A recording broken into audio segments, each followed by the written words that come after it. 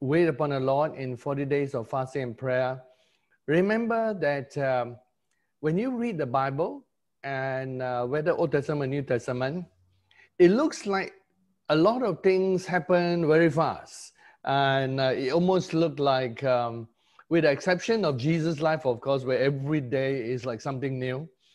And that most of the Bible people have to go through a time of waiting, a time of prayer, and some things between some events look like it's just yesterday or a day before. But actually, between some events is a timeline of 2 years, 3 years. Like many of us don't realize that within the book of Acts chapter 9, 3 years were within that book. And between the time Paul left Damascus and then he came back, and in Galatians 1, he clarified he actually spent 3 years before he met any of the apostles. And then as far as John, the apostle's vision, between the time that God spoke to or planted the church in Ephesus, and during the time when Paul was there, where the Ephesian church was planted in Acts chapter 19, and it grew until the whole city was affected, and Paul was, in the end, his time was up, and he went on to his fourth missionary journey, not so much a missionary journey as it was a journey in which he was taken to be on trial to Rome. It looks like short times has passed by, but in some of those things, years passed by. Even in the book of Acts chapter 28, which is the last chapter, you would notice that it ends with the Apostle Paul finally in a rented house, waiting to be on trial, and the Bible mentioned it's about 2 years. Between the last time that the Ephesian church was flourishing, taking it to be, let's say, at one of the peak of Paul's ministry, let's say it's about AD 70s, to the time when John the Apostle received a message for Ephesus was about in the 80s, 90s. So roughly about 20 over years passed by in the Bible. And sometimes you also notice it, sometimes in the movies, you know, things happen and then a few years pass by just like that, but the movie cannot show the years because the movie is only about 2 hours long. And you always wonder, what did they do in between? How did they stay faithful to God? And so we are entering into this exciting time where we are only about 1 to 2 years away from dramatic things that's going to take place in this move and in the world. So stay strong in God, learn how to wait upon the Lord, and how to wait patiently for the things of God that God spoke to come to pass, for they will surely come to pass. And we're talking about things that are going to take place in 2022, 23, and then other things are going to take place in 2027 when the 2 fallen angels are released. And we need to continue to learn how to grow strong and wait upon the Lord, which is not an easy thing, because waiting on the Lord requires that every day, day by day, you continue in routine, in your discipline with God, and in waiting with God. And in my personal discipline, I have always seek to spend at least 4, sometimes 5 hours with God every day while waiting upon the Lord. So it is important that we learn to develop disciplines in our life, and diligence is the Bible word that in Hebrews chapter 11 verse 6, that those who diligently seek God, God rewards them, God blesses them. There is a place for diligence and patience to wait upon the Lord. And then some people just cannot sit still, you know, they just have to wait for something. When's the next prayer walk? When's the next thing you'll bring us some activity and all the things. Look, my friends, it is locked down. The world is in a lockdown. And it's unless, of course, we transport ourselves in the spirit, which is in God, has to be in God's perfect time and flowing with the timing of God. The world is in lockdown, and only essential travels can take place. It is a time in which God has driven his people to learn to spend their time on their knees. And during this lockdown, don't let your head get affected, and don't fellowship with the wrong people, and fill your head with all kinds of wild things that will discourage you, that will cause you when nothing is happening. You know what's happening? For the past year, since we've been locked down, been spending at least about 4 hours with God on average per day, and fasting and prayer 2 days a week and sometimes more, and just waiting upon the Lord. What is happening? People just spending their time with God. And so you must understand that when the enemy comes and says, what, this evil is happening, this is, what? You're talking about things that are half-truth 20 years ago, 10 years ago, 5 years ago. What's happening the past 5 years? We've been walking with God, growing with God, knowing God. So don't let the enemy affect your mind and emotions during the time of waiting. It is a time where one should be disciplined enough to learn how to wait on God 3-4 hours a day, since most of us can't travel much. Even in Australia, we went through a period where you can't travel between states without quarantine, but thank God that's now over. And we're looking at the world trying to open up one by one, but suddenly parts of the world are now still wrestling with COVID-19 explosion, and some are getting better, some are getting worse. And what do we do in such a time like that? It's still a time of learning and saying, look, what has happened that is new in the past 5 years? Well, the Lord is continuing to show himself. Lord is continuing to draw us closer to him. Lord is continuing to cause us to reach out to him deeper and deeper. Yes, the enemy is busy scattering all those things, but one of the things that Smith Wigglesworth spoke during the Second World War that he went through, he was in a house, and one of those who were with him, let me try to remember, I think it's Howard Carter, who is another great man of God. And he was looking at the papers, looking at the news and panicking because of all the news as the war was beginning. And Smith Wigglesworth was just spending a lot of time with God. He came down and he looked at him and said, please throw that away. And he said, you know, in the end, and he referring to Hitler, he says, in the end, you know, he'll be removed, he'll be dead and gone. And that happened, of course, a couple of years later.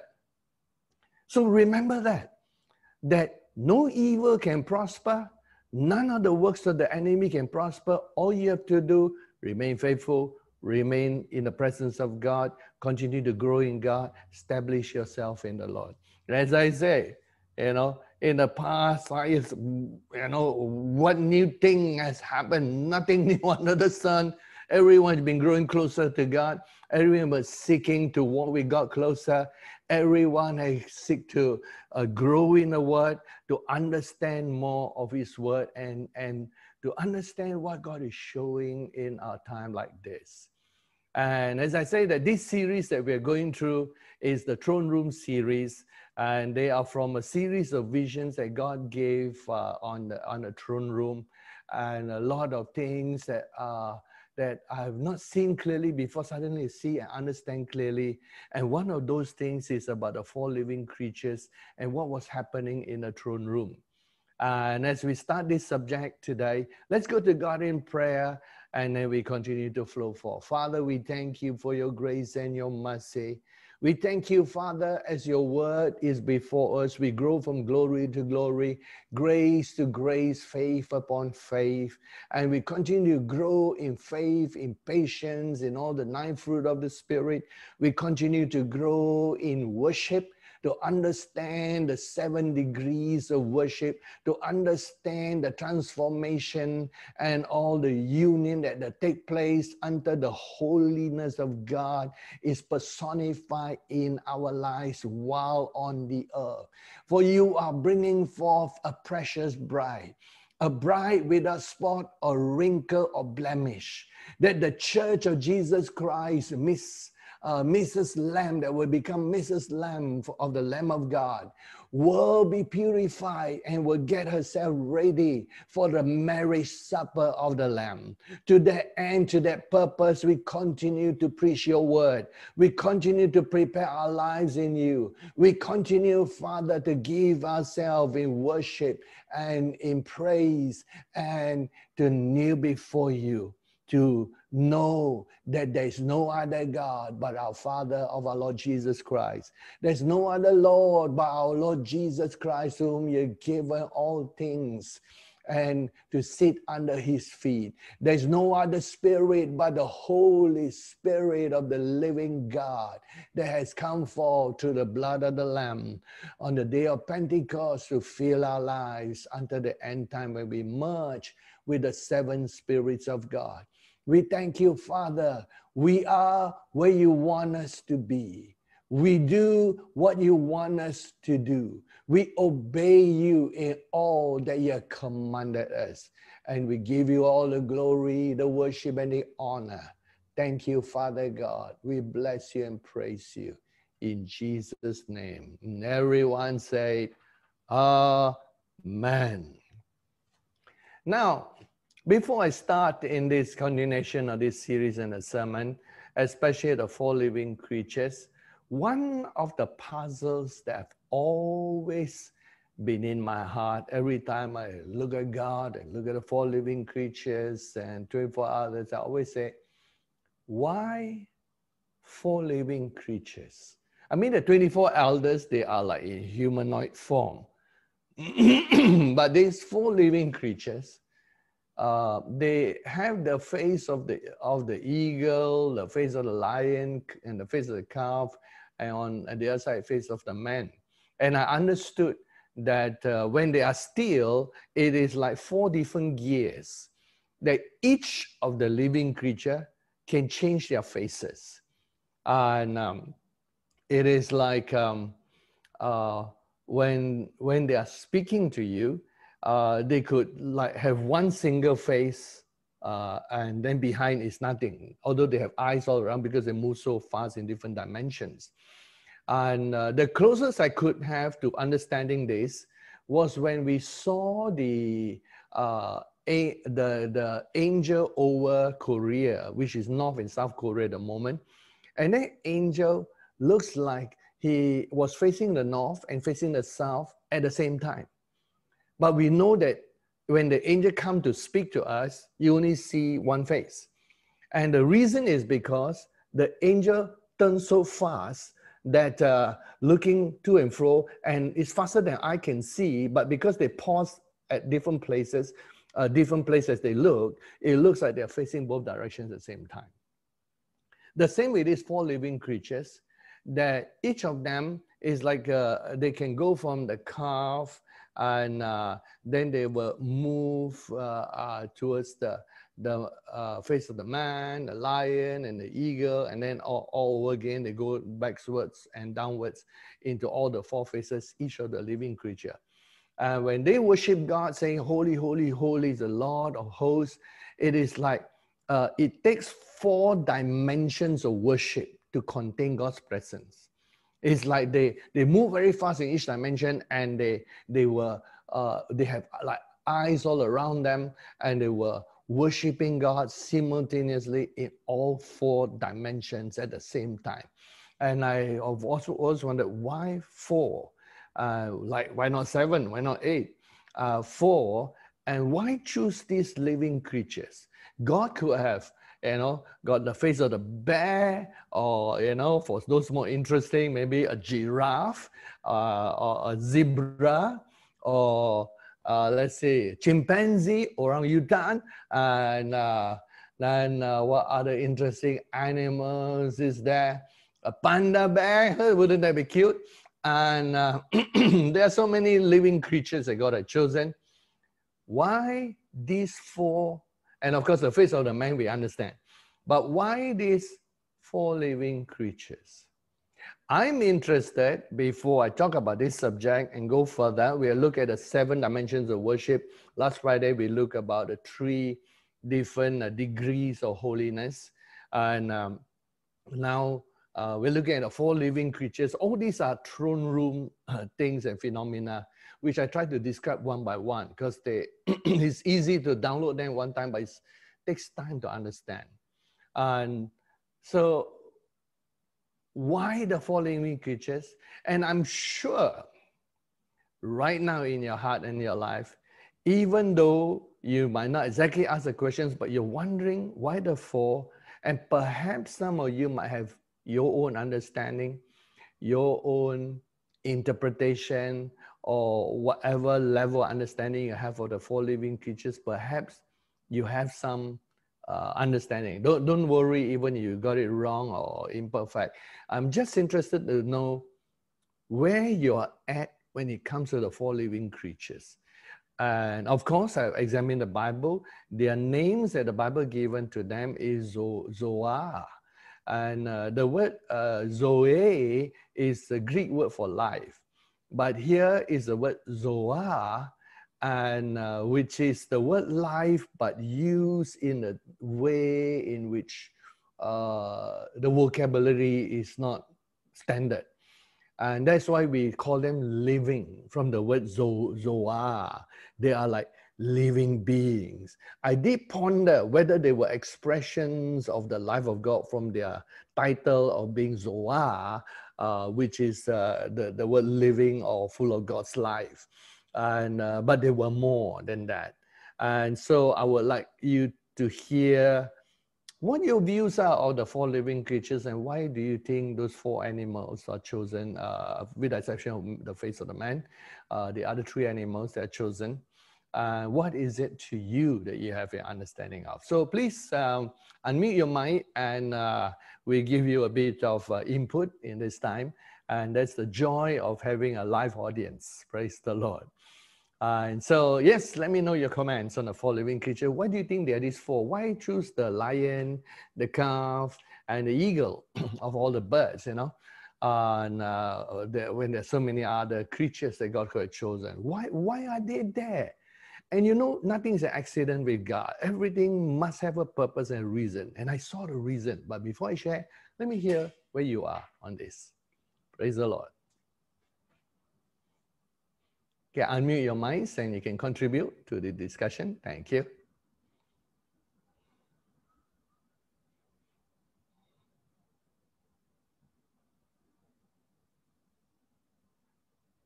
Anyone? Comments?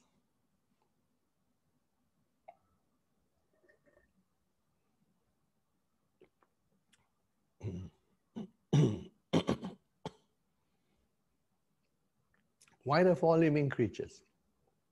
What was in your mind? What were you thinking when you see the 4 living creatures? Do you accept that? Yeah, they're always there. But why? Why the 4 living creatures?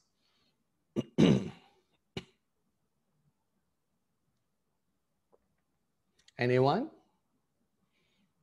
I know we're all on different time zones, but yeah, you can contribute. Praise the Lord. Okay, we have a type 1. From Sigun. I generally find the 4 living creatures as scary and often ignore them. But I feel the various faces depict various attributes of God. Lion stands for strength, that's all I know. Good view, good understanding. Scary, yes, I believe to a certain extent. Even Kenneth Hagin in his book, I Believe in Visions, when he got taken up to the throne room, he saw them. He was going to look at them, and then Jesus told him, don't look at them. And then he continued talking to Jesus.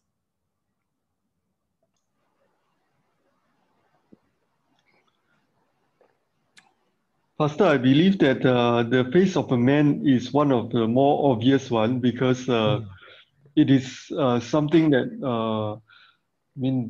the Lord wants a certain representation. the humankind.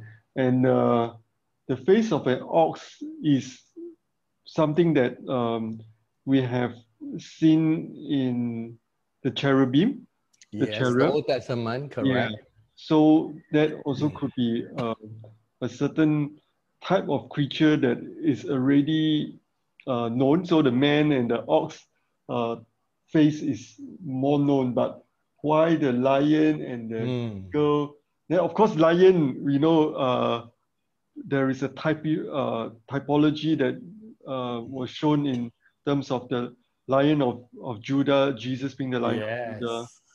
And eagle has always been associated with the prophetic ministry. So whether, I mean, that's a possibility. Mm. Very clever, Colin. Yeah, you got it all from the Bible. I say that's Colin's Bible dictionary for you. That's very good. But also, there's one thing I was wondering. There's always the talk about the law and the prophet. So if let's say the law and the prophet is the eagle, the law, is there something that to typify as the law here? Can lion be the law? Doesn't look like, right? Doesn't look like, but good thinking. Good to stretch your thinking. Oh. I'm glad you got all the Bible things that are coming. And a part of it, if the spirit of wisdom and truth is upon you, and upon each one of you, part of it, if you actually go to research every verse on lion, every verse on eagle, and and then of course man is man, and then every verse on calf or the cherubim, you might have a clue. Paul Nitoba says, I think the creatures are chosen to represent a governmental authority in the kingdom of God. Interesting. Interesting. Good contributions. May I hear from anybody else mind and thinking?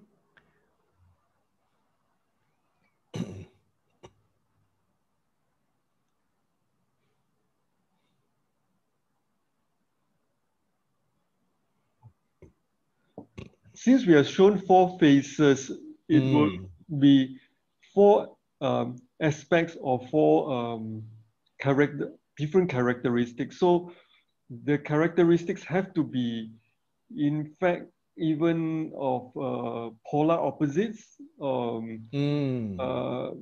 If not, you don't need to show four different sides.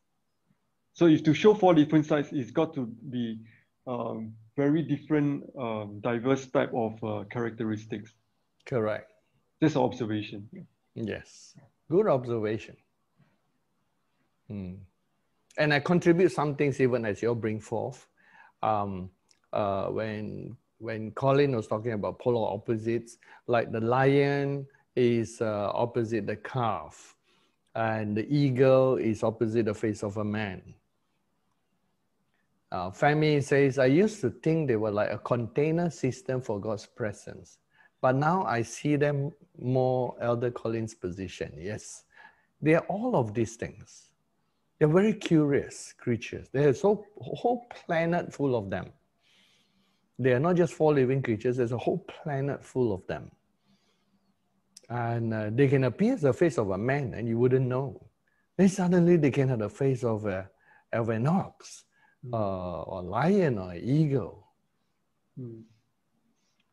Pastor, the other thing I was wondering is that we know that God is always described as love, light, and life. And in these 4 living creatures, we know that they are living creatures, they are full of life. We know that they are full of light because they have eyes all around, forward, backwards, facing outwards, and facing within. So light is also very obvious.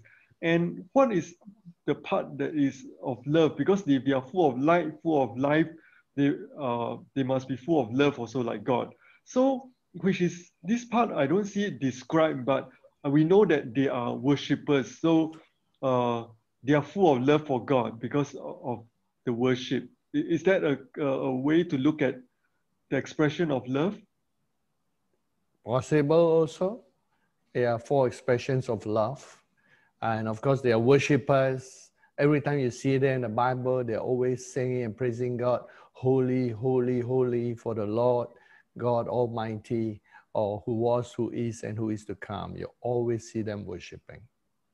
So we can equate worship as the expression of love. So then they will be full of light, full of life, and full of love. It's Yes. the expression of God. Yeah, to a certain extent.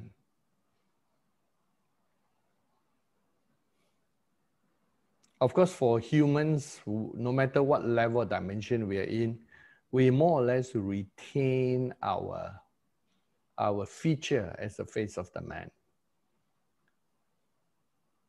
And the Bible, they describe that some men are like lion-like men. You find the word lion-like. And these are the warriors.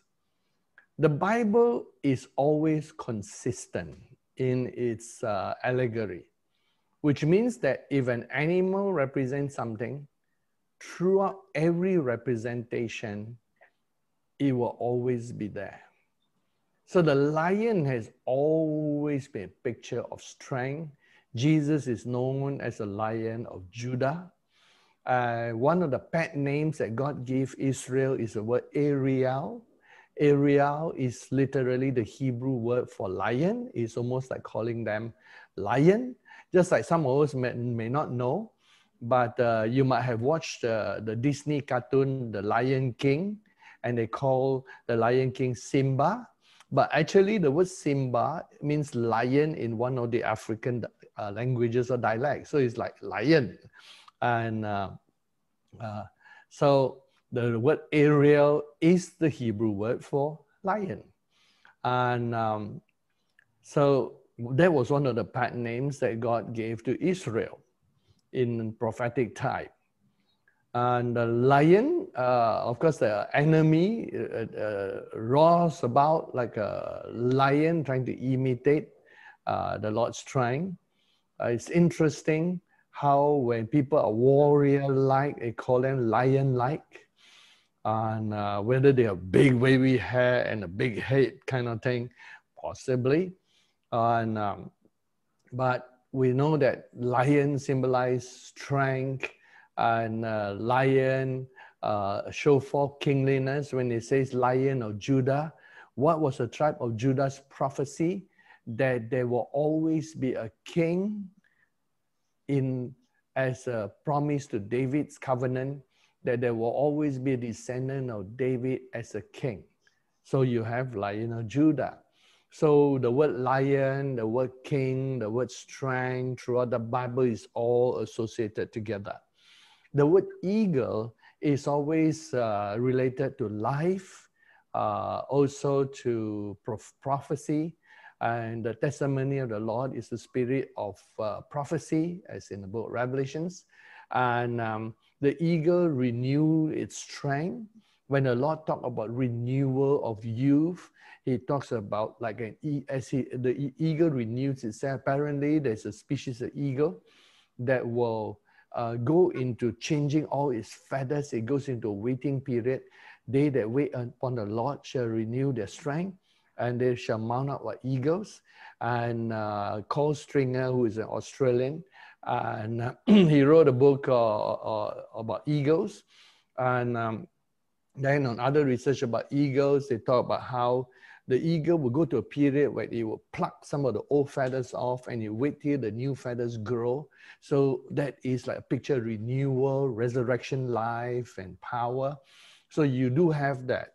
And the cherub has always been like a creature of service, and it was revealed in the angelic form that there were two cherubs, and they were calf-like beings that were there with wings over the place. And so it's like its ability, its strength is always in its shoulders. It can carry huge burdens. The ox has always been a creature that is used for farming and for carrying very heavy loads, and also even used for sacrifice. And so that's a picture that we have from the Bible. And as I look into the throne room, being partially, some things that are inspired by the Holy Spirit within us, even curiosity. But I was very curious how the four living creatures fit into the new heaven and the new earth, and where they stay, how do they stay? Because in New Jerusalem, we can relate to a new creature that Jesus chose, the Lamb of God. So there was a fifth creature, the Lamb. Even though Jesus was referred to, even in Revelations, as a Lion of Judah, Jesus manifests as a lamb. Jesus manifests as a lamb. And the lamb was exalted above all the creatures. And don't forget, the lamb and the lion are also antitheses of balance. The lion and the lamb, as opposed to the lion and the ox. So the lamb was suddenly exalted. And can you imagine, of all the creatures that God chose, even with prophetic word saying that Jesus is the Lion of Judah, Jesus chose the Lamb of God. And remember in the book of Revelation, where Jesus talked about his new name, and you're looking around, what's Jesus' new name? You thought it's some long, exotic, heavenly language name, but it was a simple name, Lamb of God, Jesus' new name. He chose the Lamb. Why the Lamb? Because the Lamb sacrifice, which Jesus gave himself. Remember the Lamb slain before the foundation of the world? The Lamb has to be sacrificed for all the universe to be renewed. The Lamb has to be sacrificed for the whole universe, the created universe, fallen and unfallen, that means the pristine, needs the Lamb to bring all of God's creation into a new relationship with God. Thus the Lamb became exalted, but all the four living creatures were still there. So when I look, and I was looking at the four living creatures in the vision, because it seems like, you know how this was what the vision was like. There was the Ancient of Days before the sea of glass. And the sea of glass was like the lever. And there was another altar at the entrance of the throne. And that must be represent a huge, like a huge building actually, and where there were angels inside it. And it must have been like the bronze altar equivalent in Moses'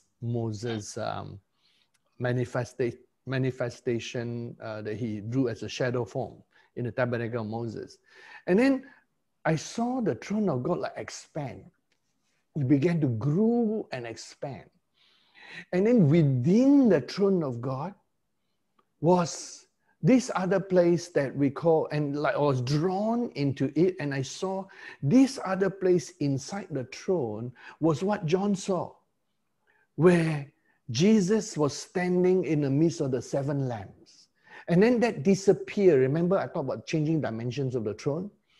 And then it became like the seven spirits, and suddenly the throne like grew big, and suddenly there was this a throne room that was like the one John saw with the seven spirits, and then the seven lambs that were around, and then there was, for the first time, you see 24 elders that were not seen before, because Daniel in Daniel 7 didn't see the 24 elders. You have to go into the throne. which grew big. It grew big and kept growing bigger and bigger until when it reached a white throne room, the whole universe disappeared. It's like everything was captured into it. And as I speak, there is one contribution for SARS COG, and she talked about 4 living creatures. She asked, why is there a north, south, east, west? We talk about that later. All eyes moving quickly, can see time zone, places, things connected to transformation, glory of man. Ox, strength, lion, boldness, eager, renew, human, creation of humans, particular face of the man. Okay, interesting. And so there was this throne room, and it expanded, and I saw the throne. It's like it grew. It's like, or rather, you could say, all of us look like becoming smaller. And the throne room go, and then you realize, wow, this throne room is that huge. And there was, and as the throne room expanded, it looked like there's another throne within the throne. And then this was the throne room that John saw with the 24 elders surrounding, and with the 4 living creatures, and with the 7 lampstands, and that is where we come in. And then, and as I was looking, it expanded even more. And then the whole universe disappeared. The whole universe disappeared. All you can see is the great white throne. And by the time you see this great white throne, it's like you're looking at eternity. It's like you're looking at the uncreated, and all creation disappeared, except for life, the life that God created. And all of us are just before the great white throne.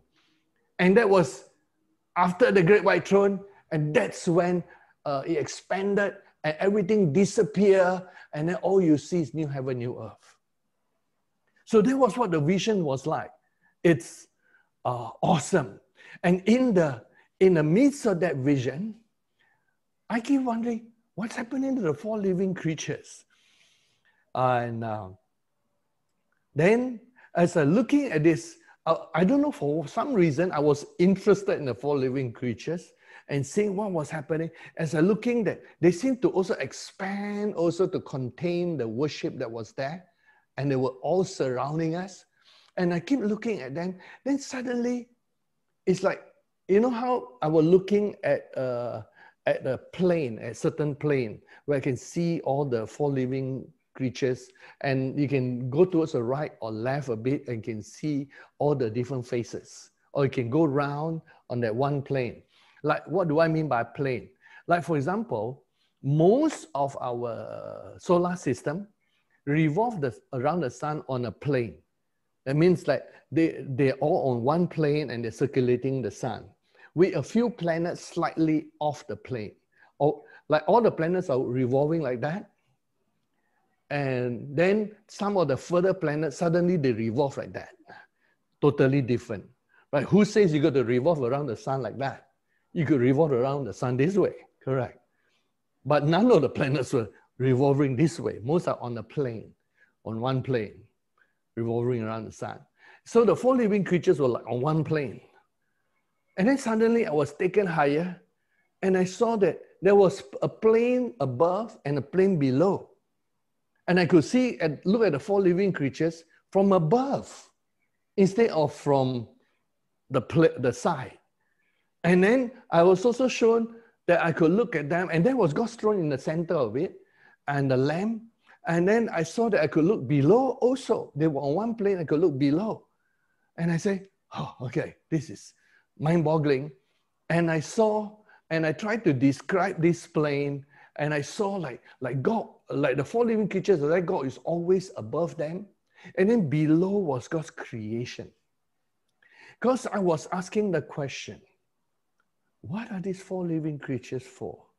And then I saw that these 4 living creatures, they were not just in charge of praise and worship. It was like the energy that they formed was needed for creation. Of course, Jesus just created like that. And you know that the throne room never changed because time stops and time doesn't exist there, except that it was invisible to those who live at different time zones. So now that we live towards the end time, we can see more. Those at the beginning, they can see less because of the limitation of what they can see in their time and what has occurred. So I saw that the Lamb of God was always in the center, but always hidden under the New Testament of this. Then I saw that the Lamb was also the Word, and that all creation has always needed this four living creatures' energy, and for lack of a better word, I call that bouncing into one another until this energy reach a certain quanta, and then it's released as creation. And when God wanted to create more things or creative energy, as He expands the created universe, this energy was going on. And then with each release of energy, more creation was happening. It's like a factory of creative energy that require four living creatures. Then I say, they are not just there as worship. There was this bouncing off of energy with the Lamb in the center of it. And in the background, I remember something the Lord told me in 2006 when I had taken in a series of visions of heaven. And He finally answered that wish I had to visit heaven regularly so that I could tell people about heaven and prepare people for heaven. There was this understanding that all the plants that are around us are attributes of the spiritual dimension. And you find it in the Bible. Palm trees are righteousness. The vine that Jesus chose, of all the plants, Jesus chose the vine. And why He chose the vine? Because the grapevine has been cultivated for thousands of years to the extent that very rarely does it reproduce on its own. It has lived with humans so long that it's in a symbiotic relationship with humans, and it's humans who cultivate the vine. And a vine that is cultivated, which is the Father God, the husbandman, can produce even more fruit than a wild vine growing somewhere that came about through the seeds or whatever. So Jesus chose the vine, the grapevine, and the produce of the grapevine, of course, became part of the new covenant because the vine now becomes a covenant relationship with God. We are the children of God. Jesus is a vine. The Father is a vine keeper. So each tree was chosen to symbolize some spiritual attribute. The hyssop that was chosen in the Old Testament, where they take a branch of the hyssop and they dip in the blood of the lamb and they put on the lintels of their house so that the firstborn will be protected. That hyssop represents faith. Faith. And then the almond and the almond rod of Aaron that was placed and before God's presence and grew into branch and flowers and leaves and fruit. Almond, which is also like around the robe of the high priest, bells, almonds, bells, almonds. Almonds represent the anointing of the Lord. Each tree represents a spiritual attribute. Now, each animal represents a soul attribute. The lion is a symbol of boldness, and the lamb is a symbol of meekness. And yet through meekness it conquered. there's always opposite. When you come to soul qualities, it always comes in pairs. Without the pairing, it becomes too extreme. Like, be not like the horse or the mule. Because if you're a horse person and be a soul like a horse, you're always in a hurry and running too fast. Peter, the apostle, was like a horse. A mule is usually, its nature is stubborn and very slow, but it's slow and steady, almost like a tortoise. And so some people are like that. They're very slow to move into something and they miss a lot of opportunities, but they're steady. Others are like the horse. They always jump into everything and make a lot of mistakes because they go too fast and go to places that God never asked them to go. So there is a balance of both, and you're a balanced person. I realize that it's God who created the soul. Although Watchman Nee does not like the word soul and he treats the soul as an enemy, I would not go as far as that. He wrote a book called The Release of the Spirit or something, where anything from the soul is chopped off. But because the Bible tells us, love the Lord your God with all your heart, all your mind, all your soul, all your strength, I believe the soul is supposed to be redeemed and can be used for God. And it was originally created to express spiritual attributes, but it is soul qualities that are needed. You still need that. Like the reason why Jesus chose Peter is because sometimes when the Spirit of God works, you need a man like that who can take initiative, strike where the iron is hot, take the correct place and position without lingering. And if you have to choose a weakness between one who has fast and quick and take opportunity, and between one who is slow and miss all the opportunities, the one who is quick will always be the winner.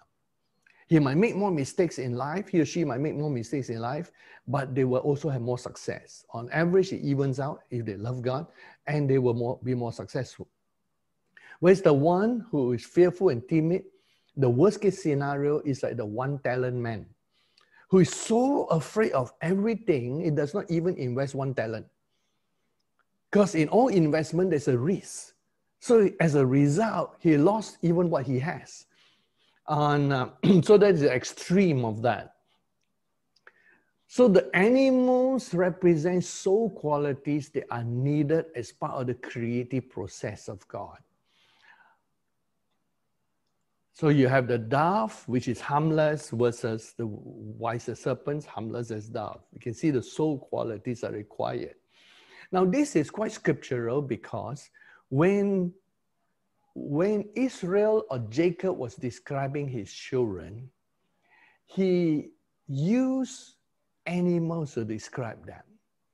And he says Benjamin is like a wolf, and Judah like a lion. And then he talks about each one of them, and the tribe of Dan at some point was described, both Moses described them and Jacob was described as a serpent at some point. They take on the nature of the serpent. So animals have been used to describe some people. When the disciples of Jesus came to talk to Jesus about, I believe it was Herod, King Herod, how he was desirous to see him, Jesus used the words that call him a fox. He was like a fox, a cunning creature, an opportunistic, cunning creature who pounds when there's weakness. And so Jesus described him like a fox. And animals are used to describe sometimes the attributes of a person because they become more like that person. A mischievous person would be like a chimpanzee. And so things like that. Each animal has their attributes. And all were made by our God to express certain things. And so when I look at this animal, I keep asking God, the Father, I say, I know we are one of the four living creatures, the face of the man. And I could not imagine myself having a lion-like face or having a eagle face or a cherub face. And I said, being made who we are, we're happy with the way God made us.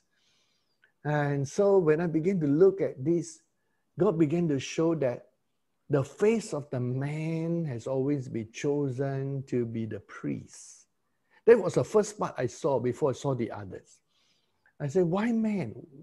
And then I realized that man, we were created from the beginning to be the high priest of God, because we know now that we are the priesthood of Melchizedek led by Jesus.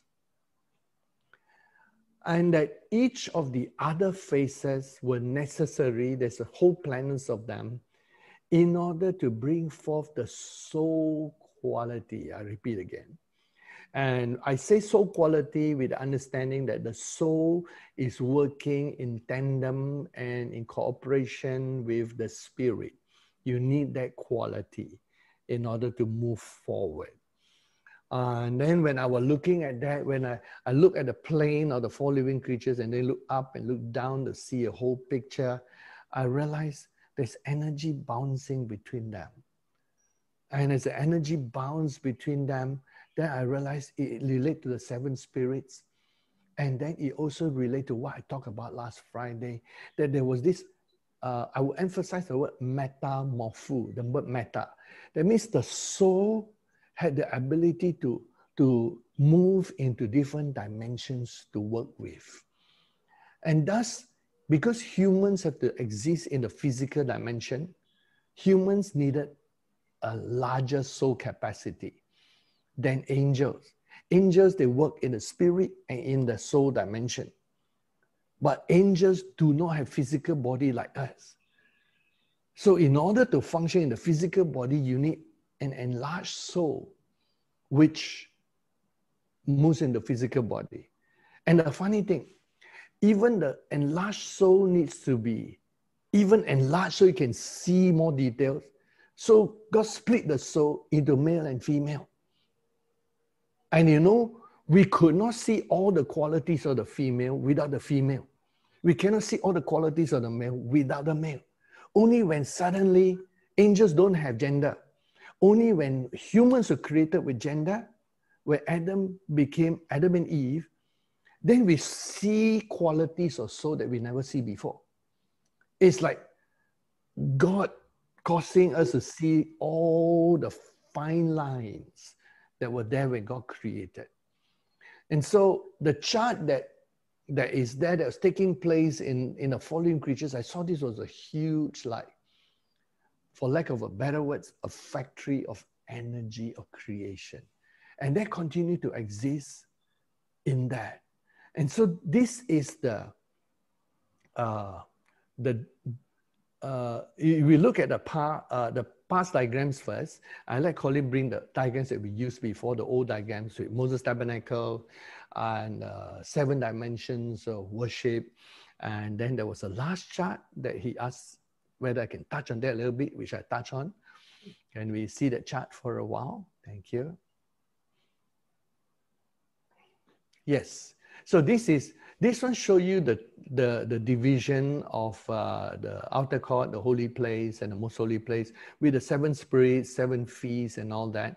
And when Moses had that, it was only when I saw the throne room that I realized what God gave Moses was like a milestone from the creation to the end of creation. I never realized that until God began to show the throne room and how the throne room revelation flow with that.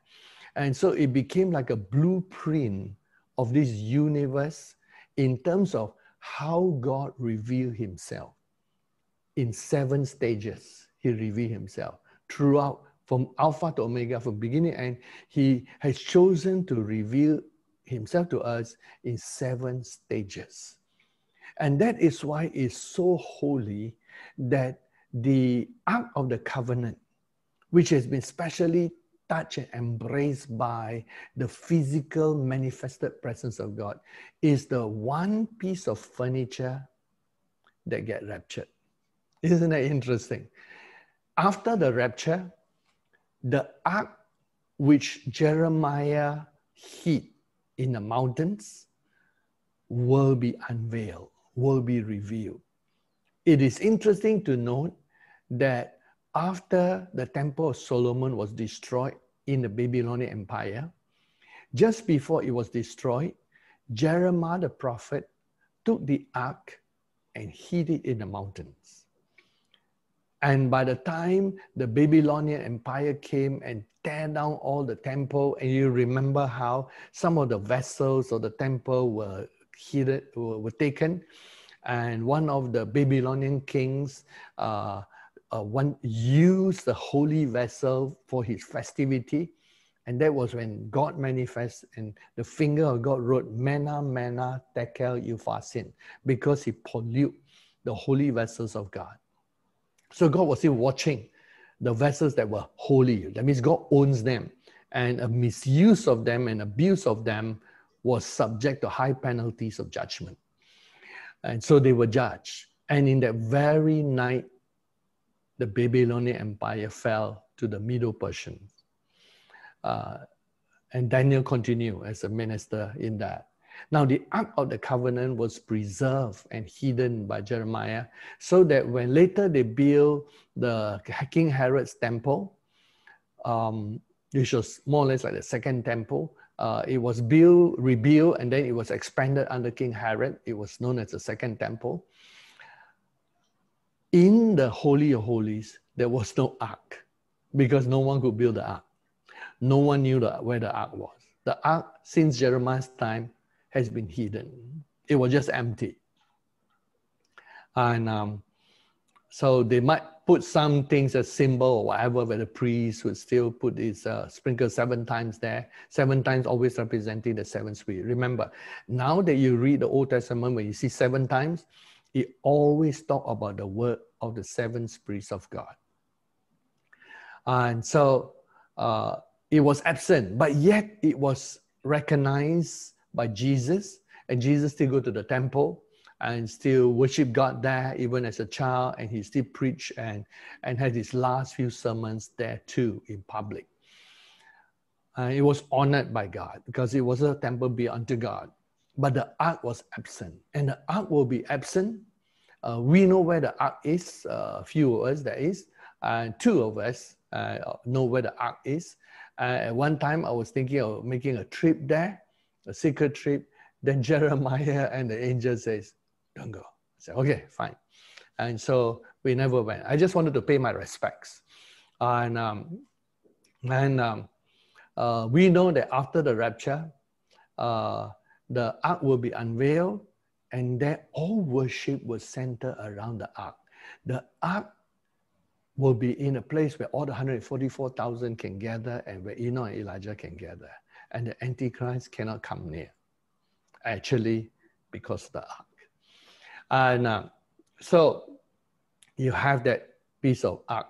And I saw that during, when was it? In the mid-tribulation, after the 144,000 were taken up, and just before they taken up, Jeremiah will appear. Interesting, all these figures appear.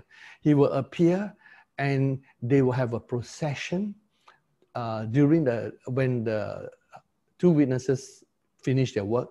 There will be a procession where they take the ark from where it is all the way to Mount Nebo, where we were there, where we build an altar to the Lord. There might be a few more trips to Mount Nebo during the next decades. I do not know. We just flow with the Lord. But we've done all that needs to be done. And so the ark will be taken, and it will be there, and the rapture will take place from there. The mid-tribulation rapture is centered around that place. The rapture of the Gentiles will center around Australia. Interesting to know all these places. There's Mount Moriah that Colin read to us, the scripture. And that was where Jesus died, speaking his 7 last words, which died with the 7 spirits of God, which have been launchad. And a place is significant. And so the place where we went to in Maraba was significant, and Maraba and Mukave. And then where we are in Australia, Australia is special. It's the last place where the Antichrist will take over only after the rapture. While all the other places, he slowly take them one by one during the last 3 years before the rapture. So we have each significance of each place. Now let's look at the next table here, the next chart. This was the 7 dimensions of worship that I talked about. Already you will notice that a lot of triplets are taking place here. And glory being the center of all of them. And we've been touching on this chart. And then the next chart is where Colin was asking me about this chart. This is like the male and feminine versions of the 7 spirit. You remember there's a male wisdom and female wisdom. You see wisdom, and it's all along the way bringing forth to the fullness of God. And you see the middle one, and then you see the middle one, the purple line, where the 7 spirits of God, both the male and feminine versions are put together. You see male and female wisdom. You see Christ, the Word Creator, and the Holy Spirit. And peace, where peace squared and love squared is Jesus, the bridegroom, with the church as the bride of Christ. Glory squared, that means male and female one, is right hand of God with left hand of God. And when God reveals his glory. And then you have power squared, is the power of being and the power of doing. Then you have life squared, which is the deep purple color one, masculine life, feminine life, as God made male and female. Then you have mercy squared, truth and mercy are united in Christ, in God. And it says the two kiss one another. And so you can see that all these are interactions within the 7 spirits of God. Now, all these things are taking place in the plane of the 4 living creatures. The 4 living creatures, north, south, east, west, and the 4 directions of the 4 living creatures. In the middle, I saw a lot of energy flowing. Energy flow, and some energy flow upwards, some flow downwards. The upward one is actually from God energy coming downwards. It's like this vision of the energy coming downwards from God, pure energy, and then it's processed here by the 4 living creatures.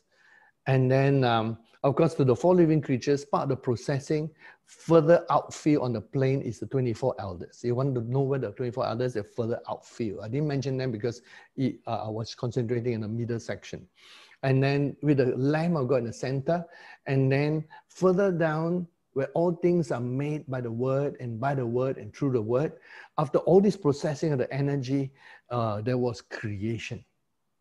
And so this, I'm not that good at drawing, but this was as best as I could put it together in a new drawing that I sent to Colin. This is the one. Okay. Now I tilted the plane of the 4 sections in order to show forth the up and down and then right, left, forwards, backwards to show all the whole section. So I could not draw it well, but I could draw at least the symbol of the whole thing. And the arrow going up is the worship that goes to God, but the energy actually is coming down from God towards creation. And you can see in the middle of the square, you have mercy at the top, God the Father, and then the Lamb or the Word of God, and then you have the Holy Spirit. So you have the Trinity involved in all of creation. It's God the Father working through God the Word, and then working through the Holy Spirit. So the Trinity is at work in all of creation. And it is these 4 sections that I saw the 4 living creatures. The first thing I noticed, just to tell you my experience, I could not see the others clearly, but the first thing I noticed was the face of the man. And then the Lord answered the question of why 4 living creatures from this part first. He showed me that the face of the man represents him as the Father and represents the humanoid being. And thus we are closest to God, and we could bring forth as the priest. We are the priest to God's creation. We are the revealer of God. Thus we grew up in families. We understand what the father and the mother and having children are like. We understand these concepts because we're humans. Angels do not have families. Angels may know one another, but they don't know what brother and sisters are like. They don't know what father and mother are like. They do not know what having children are like. And the fallen angels try to grab some knowledge of that by coming in to pollute the human race, 200 of them during the time of Enoch and Noah, where the world has to be destroyed. But they pollute the whole thing. They have no concept of what's the purpose of having children and all that, because they have no love. And they do not have the good qualities, and all they're interested is creating. Everything is creating. So even when they came into women and produced giants, a lot of the women died, and they had to sacrifice their life in order to produce. And there was no concept of fatherhood or that. They could not. They were just incapable of bringing it forth, because they have never been like us, born a little baby and growing up and understanding all these concepts. But man was chosen for that. We were created for that. And that's why they need male and female to form a family. And then we understand all these concepts. It's like a part of our existence. And this is what it's like in the universe of God. It has to be your existence to bring forth the truths of God. The truth of God has to be lived out.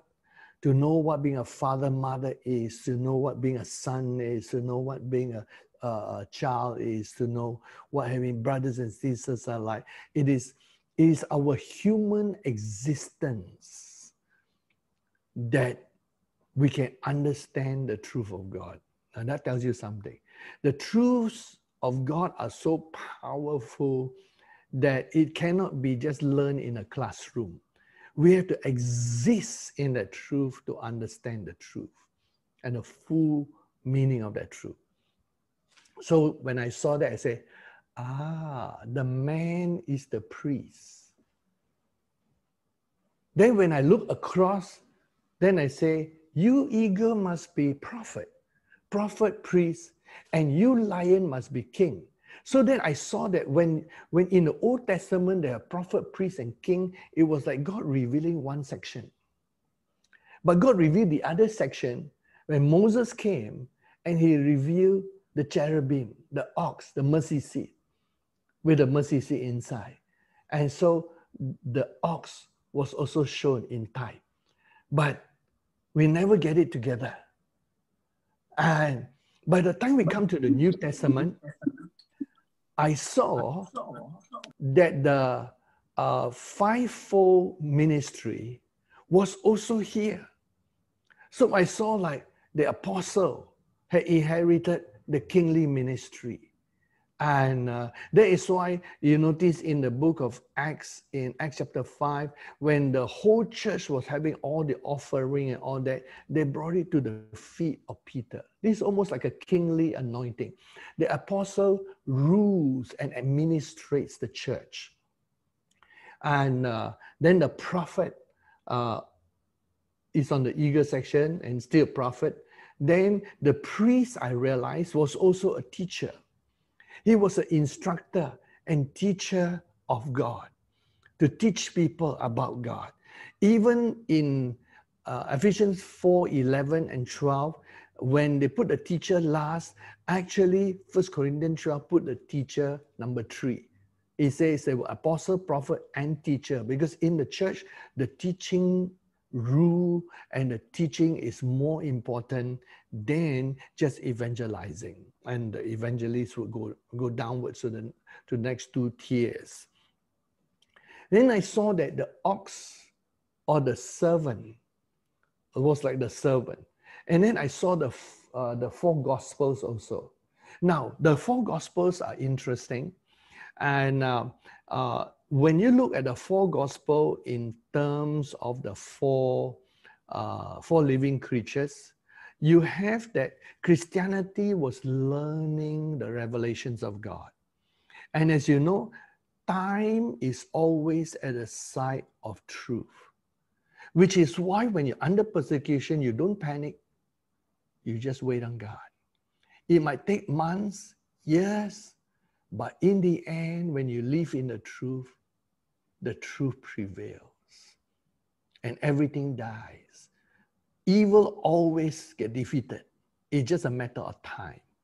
Time is always on the side of truth. So truth, no need to justify itself. You just wait on God. God will show forth what is true and what is false. But those who are living a lie or not in truth, always in a hurry, have to do this, have to do that, have to do that, always in a panic mode. But truth has peace as a king, and we just have to wait on God. And in the end, truth prevails. And you see this happening even in the 4 Gospels.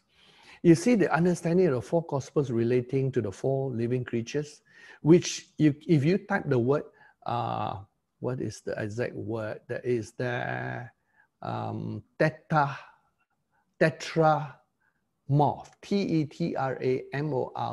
tetramorph.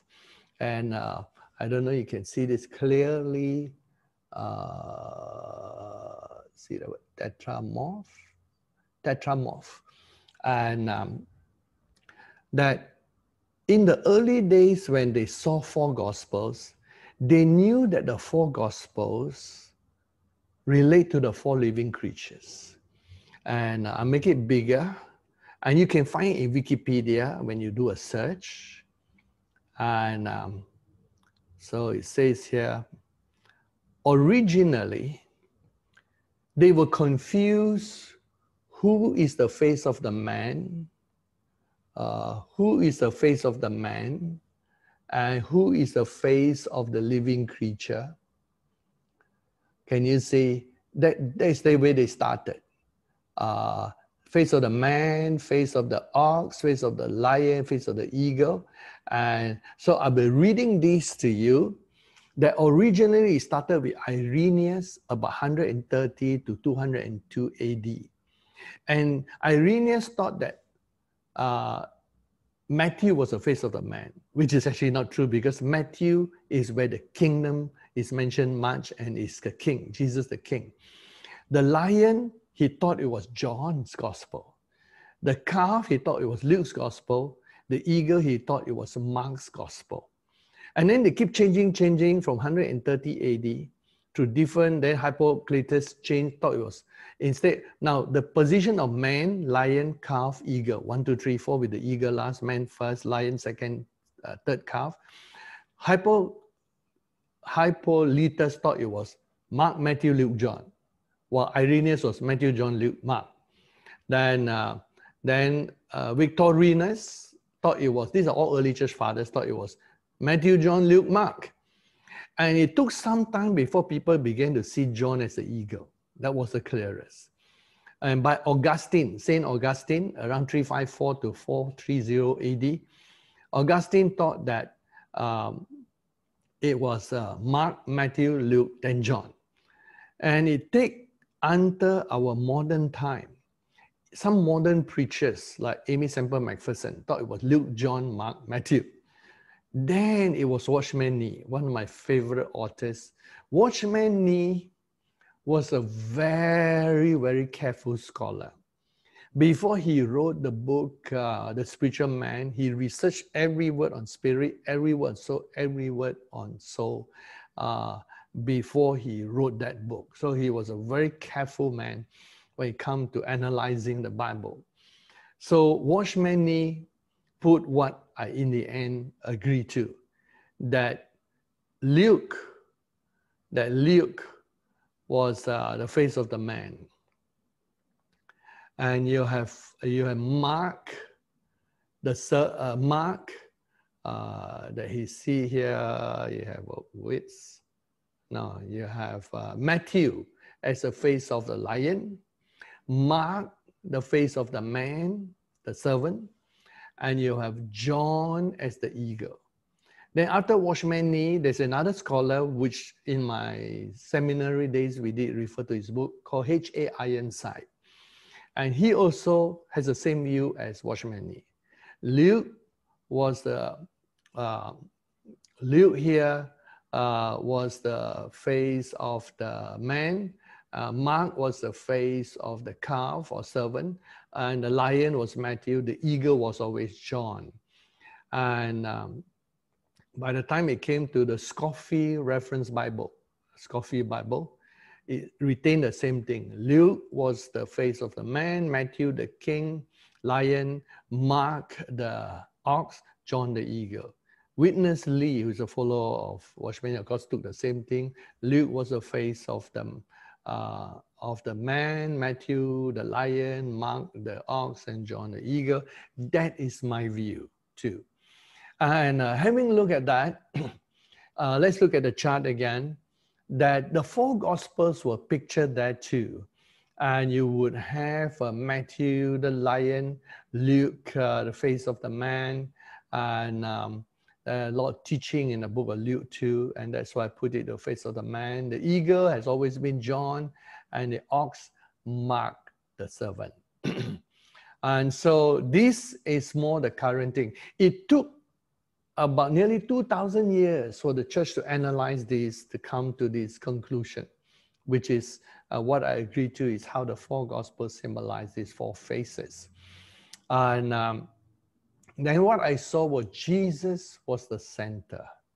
The Lamb, which is a new creature introduced by Jesus. Jesus was a lamb with 7 eyes, and he was right in the middle of it. And so when I saw it in these 3 dimensions, on the plane and the up and down, I saw that they were the energies of the 7 spirits working together. So you have creation and the Holy Spirit, you have the Spirit of peace. Now remember, all the 7 spirits, like the Trinity, always work together. Except sometimes you see one more prominent. Like when you see power, of course, the spirit of power, the church of Thyatira, the angel, the church of Thyatira is at work manifesting that power individually. But they always work in tandem with all the 7 spirits of God.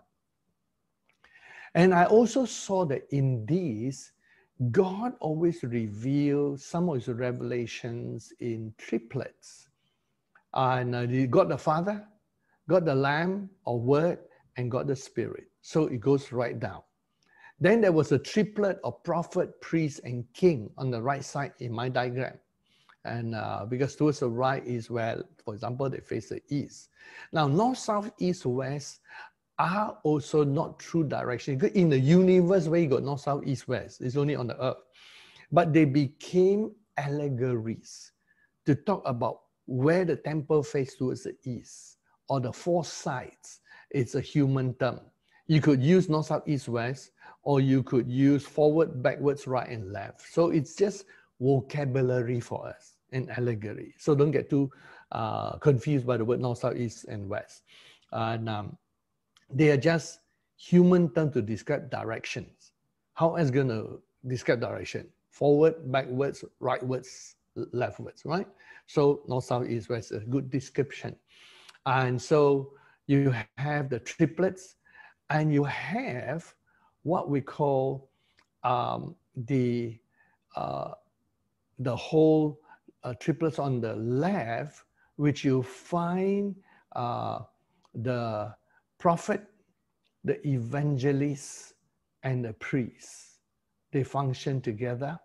And you also have, like when the prophet function together. In the Old Testament, you don't have the evangelist, you have the servant. The prophets and the servants of the prophets, the servants of prophet became sons of prophets. And the sons of prophet were sons of prophet, but many servants like Elisha, who is a servant to Elijah, became prophet too. And they always had to work with the counterpart, opposite counterpart is priest. In the Old Testament, the priest and the prophet, they work together. When they can work together, it's very powerful. When they can't and contradict each other, that's a sad thing. And now when you look at the whole picture like that, here's the question. Where is the bride in this picture? Where is the bride? Where is New Jerusalem?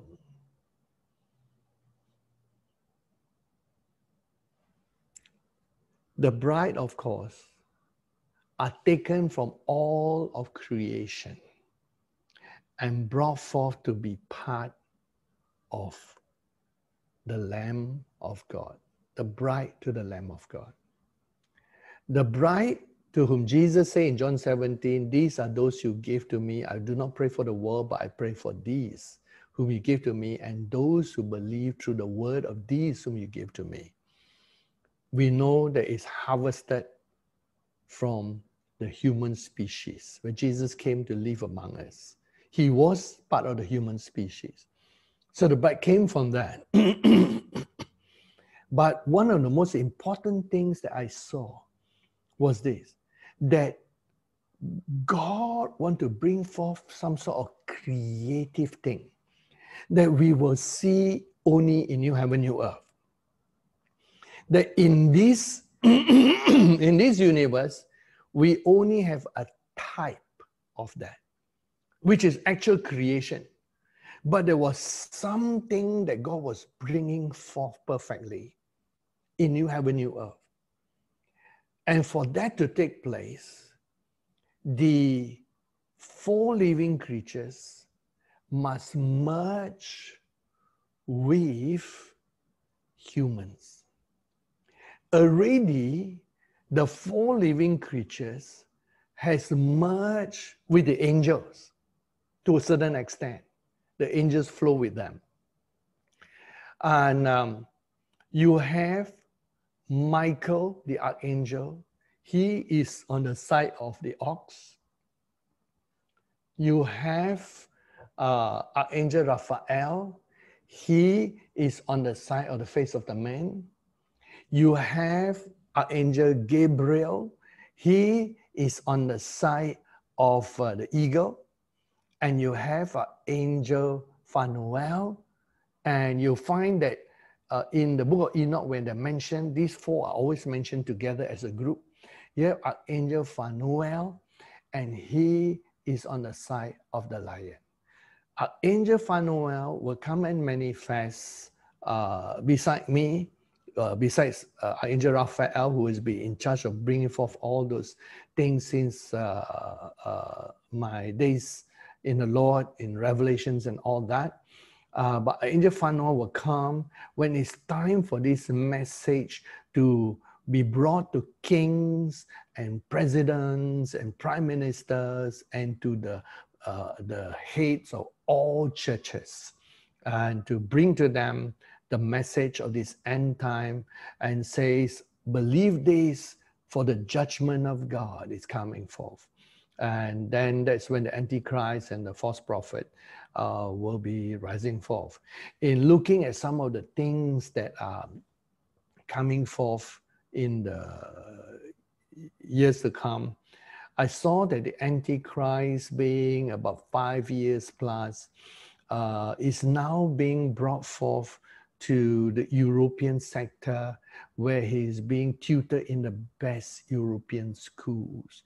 And some of the people who are there are military leaders and politicians and prime leaders that teach him a lot of the things of this world. And I saw that the false prophet, which is about 16 years now, beginning to join some of the African churches where he will try to rise like a minister of God as one of the fivefold, but quote unquote, he's actually the false prophet. So we are living in interesting times, and things are changing in front of us. And I feel sometimes very sad in the terms of God grieving, in that those who have the message are not realizing that these that you're hearing are precious stones. No other people on earth has all this understanding put together. They are good people all over the world, and they're seeing glimpses of it, parts and pieces. But they're not putting it together, so they cannot see what's actually happening, and of what the enemy's plans are on the earth, and what the enemy is trying to do. If you think that you've gone through the last persecution, and which is the last test, which many did not pass, you must understand that the pressure that the Antichrist is going to put upon the whole world to turn a lot of good people, good Christians, into the apostate church is going to happen. So you'll be surprised that good people who will suddenly not believe Jesus in the fullness of Jesus. They will compromise on some doctrines of Jesus. And so Jesus is reduced in their eyes because they will become more worldly and be satisfied with an apostate worldly church. And so that's why God has tested us to know that this is the message, this is the word. And if all the nonsense that people are saying, remember this. We spend 4 hours a day with God, every day, waiting on God. That's what we are doing, preaching the word, holding on.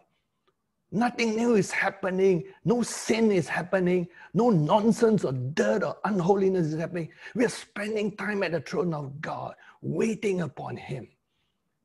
And the truth shall prevail. And in the end, those who have eyes to see, those who have ears to hear what the Spirit is saying, will know the truth and know that in the challenging times that we live, that God is bringing forth a precious bride, of which you are a part of. To be like the overcomer and put on white linen. Let the mind be pure. To the pure, all things are pure. To those who are filthy, everything is filthy. It is important that we treasure this truth and know the time that we live in. 144,000 are being born. Antichrist is now 5 years plus. False prophet 16 years plus, and now joining to some churches. We are living perilous times, challenging times. The world has never gone through what the world has gone through in this past 1 year, in this second period, the 7 times 7 years. Let's hold on to this truth, to know where we are in God, to walk closely with God. Like I say, whether alone or with a group, whether it be 100, 1,000 or 10,000, we will still walk towards God and in Jesus, to be the ones who live closest to God, to be the Word made flesh. Because in the end, the truth prevails, and God will show up and show the fullness of His glory.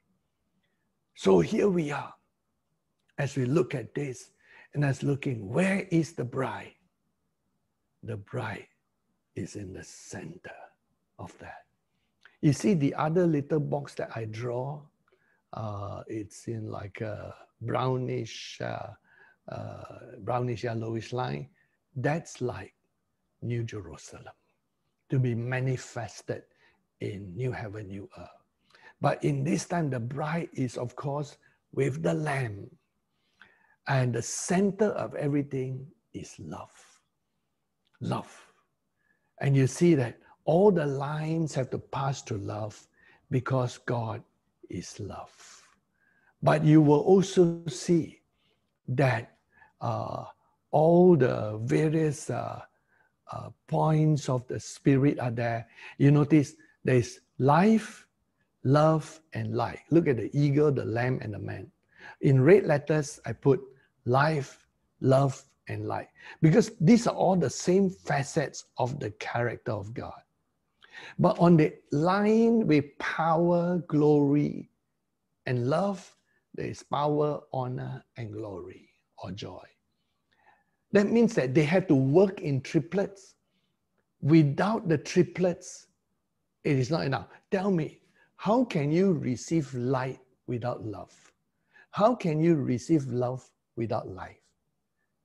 You can't. You have to have the triplets working to receive them. They don't like work individually. Like for example, mercy, love, and peace. We know that peace, the God of peace, will crush Satan under our feet. And you see, peace is tied with thanksgiving. If you want Satan crushed under your feet, you must have the spirit of thanksgiving. Be thankful for where you are. Though we may be few in number, be thankful for what you're hearing. Be thankful for where God has brought you to. Be thankful. And you will never fall because Satan will be crushed under your feet. So notice that mercy, love, and peace works also in a triplet. But last Friday, I talked about the holiness of God working. And I talked about kataros, which is purity. And notice I draw the arrow curve from simorpho, metamorpho, and kataros, the purple wording, because holiness is from God. And as the holiness comes down to us until it looks pure and beautiful at the kataros level, it has been processed so that we could link up with it. There is a metamorpho process. Metamorpho works in our soul dimension. So the middle section is where you have the last previous chart, the 7 times 7 spirit, male and female. And that's where it's all working to produce everything. And by the time it finishes, we are conformed to the Lamb of God, the Word of God. And the middle section is a meta level, using the English meaning of the word meta. Meta means it transcends the realm of the spirit, the realm of the soul, and the realm of the body. And the energy has to be stepped down, converted, and changed. Like for example, sunlight, when it's converted, when its heat is useful, sunlight is absorbed by the trees, and then the trees later you burn them for fire and heat. Sunlight can be used in solar cells to directly produce electricity, but the sun's energy by itself, we couldn't use it. We can only use it when it's converted into electricity, or when it's absorbed by things like, for example, sometimes people use salt. Salt is an absorber and retainer of heat. It absorbs the heat, then the heat on the earth slowly releases it, and it stays warm. But you want electricity, you need to convert. You need some sophisticated, now we think it's simple, solar cell, because we understand the principles. But before solar cells were invented, it was sophisticated. And it takes time. Like the plants, they have a photosynthesis process where they convert sunlight into food. And then the food is absorbed by the plants, and then they continue growing cells. In a solar cell, the sunlight is converted into electrons, and electrons are stripped from certain elements put together, and they begin to travel, and when they're connected, they form flow electricity, which we make use of. Or it can be stored in capacitors that we later use, or stored in batteries that we later can reuse the electricity. And that's and most people see solar energy as that. But do you know one of the most important things about solar energy is not how to capture them, how to store them. It's the storage of solar energy, because you cannot use all the energy at one time. It's a storage of solar energy that is also a technological problem in order to be able to retain as much of it as possible. So battery technology and capacitor technology has to improve. Even solar cells have to be improved because it's capturing probably about 20 to 30%. And they are still trying to get it to capture more and more. Perhaps one day someone will invent where they can capture 50% or 90%, then the solar cells will be so powerful. Today, when you capture 20 odd percent, is already considered very good. So you think about that you cannot use the energy directly. The same way when you look at this chart, God's energy is in a form that is too powerful for us to use. It has to be mitigated and converted into various energies before a creative process can take place. There's a metamorpho process. The metamorpho process is like a technological challenge, that some things have to exist in different meta realms in order to bring forth what we need that is usable. And so you have these soul qualities that's important to God. With Jesus the Lamb, and he exalted the position of shepherd.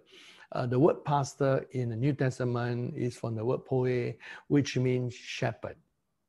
And in English, it only occurs once in Ephesians 4 verse 12, but in the Greek, it occurs as often as the word shepherd is used.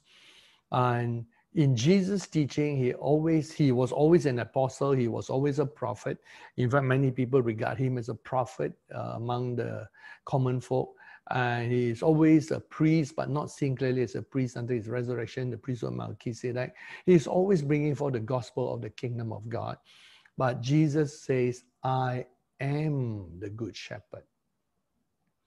So he has exalted the position of the lamb and the position of a shepherd unto us, which is interesting because you know how all things are there, all even in shadow form. When Jesus chose the king that was after his heart, he chose a shepherd boy. And that shepherd boy, who is David, who became king, despite his flaws and faults, was the best king Israel had. The best king that Israel had. So here you have that this dimension of the metamorpho, or the soul, which has to harness all the energy. Now I realize, which was the answer to my question. It takes the fullness of the attribute of the lion soul, the fullness of the eagle soul, and the fullness of the ox soul, and the fullness of the man to bring forth energy to create.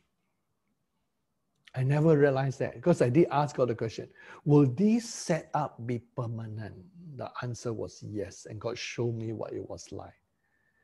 Now, even in New Jerusalem, humans will merge with the four living creatures. The four living creatures will merge with us, and also the 24 elders will need the human factor to produce new heaven, new earth energy for something which God has in mind. On this universe, we call this the old universe or the present universe, it is creating things in this side of dimension. But in the one that is after the great white throne, new heaven, new earth, God wants us, and remember this, God wants a human to merge with all the four faces of the four living creatures. Even the angels have already merged. Once the top angels have merged, it flows down the line to all the angels. So you need people to merge with these four living creatures and the 24 elders. And it's part of what God wants to do. Whether whoever is called into that area is a willing vessel or not, I pray all be willing. God will always raise up before the rapture we will have all the 12 plus times 2, 12 plus, and all the 4 plus of first and second generation already in that position. They will be there. They will be complete because it's a part of God's perfect will. And it is necessary to complete this in this universe. So God and his angels are going forth to prepare people in this area. So when I was looking at this chart, I saw that the Holy Spirit was working, even though we don't know it was an eagle and a man. You have the spirit of wisdom and revelation. Wisdom and revelation. The eagle was the revelation part. The wisdom was the man part.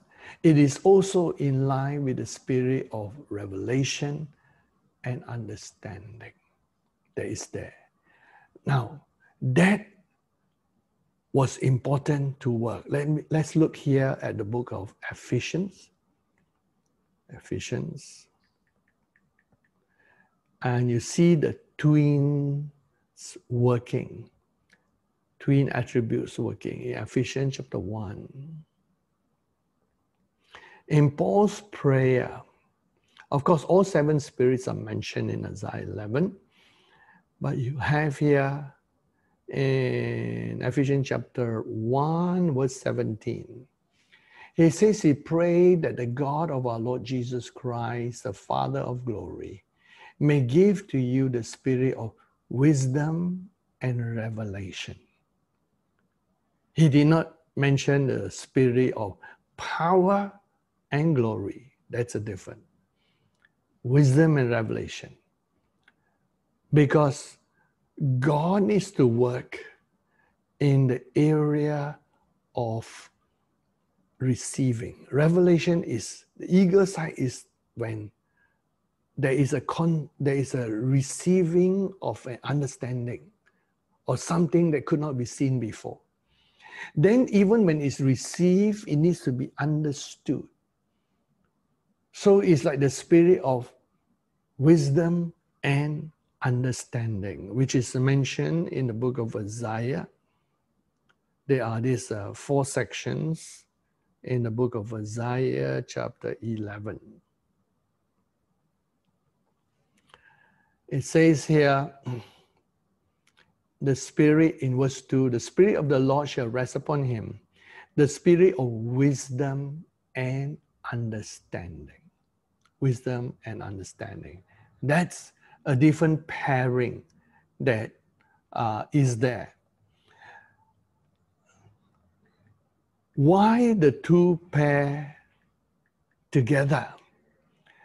It seems that before something is conceived, the whole plane that you see, the eagle, the lion, the man, the ox, and the lamb, is like the plane of revelation and thoughts. It's where the blueprint of creation is all the word. Is the word forming a frame. And that frame is like a frame of thought to us. But there are different types of thoughts. Because we don't live in a realm of thoughts, which is a section of heaven, we don't understand there are varying types of thoughts. Like for example, an Eskimo, because they live in a land of constant snow, they have probably, I heard, 7 to 12 words, if you include some of the other words, for snow.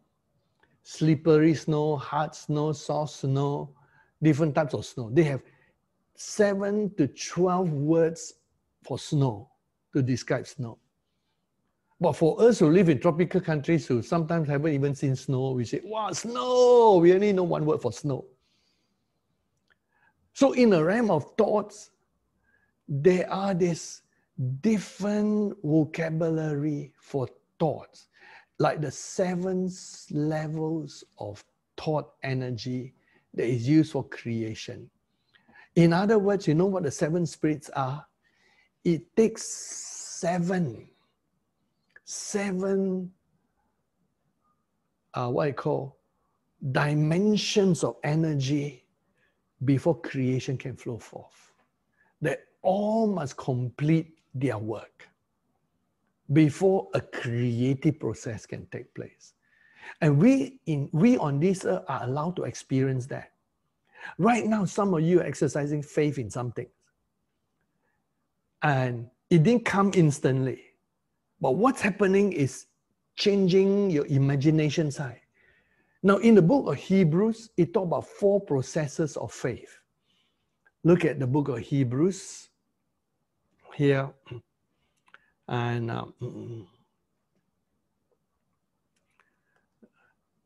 you notice when power is mentioned, glory is always mentioned. You can easily put those 2 words together. They are those other twins. But look at the book of Hebrews.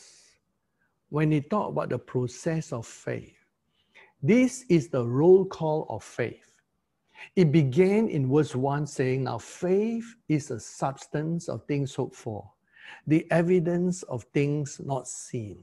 For by it the elders obtained a good testimony. Now, do you see the word hypostasis or substance? It's a spiritual substance. A substance that is used to create physical thing and physical manifestation. And verse 3 says, by faith we understand that the worlds, plural, which means the spiritual world, the natural world, the soul world, all creation, were framed by the word of God.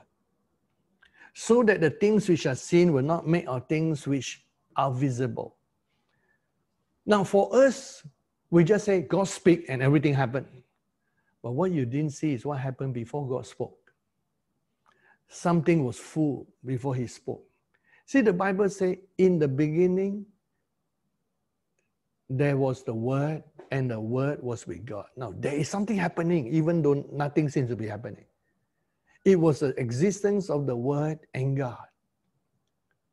And then only it goes on to say, all things were made through him, and without him nothing was made that was made. John chapter 1, verse 1 and verse 2.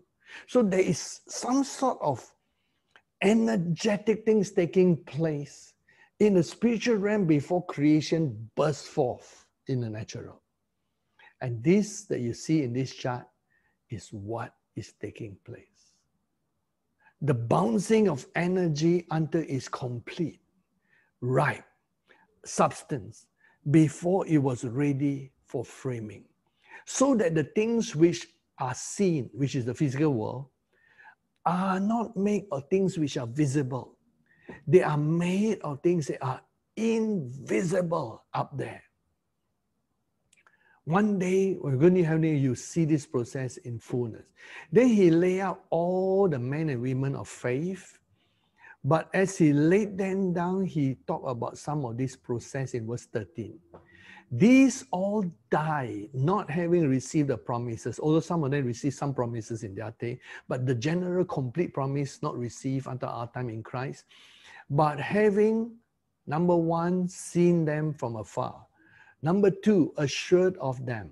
Number 3, embrace them. Number 4, confess. See the process of faith? You have see, you have assurance, you have embrace, you have spoke. Why did God make Abraham see for a long time before he changed his name into Abraham? Because he was teaching mankind this process. And then I realized why God required the church to be the epitome personification of faith. Because this process we must understand. Remember, all attributes of God must be understood through experience and living it. It is now when you believe something in faith, and then it takes time to come, that you have an experience and understanding of this process. Of course, things can be expedited at times. But we must understand this process of faith, for without faith it's impossible to please God.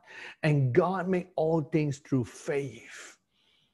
What I saw was this process that I can qualify in a small way, like a process of faith, but more gigantic, involving the 4 living creatures.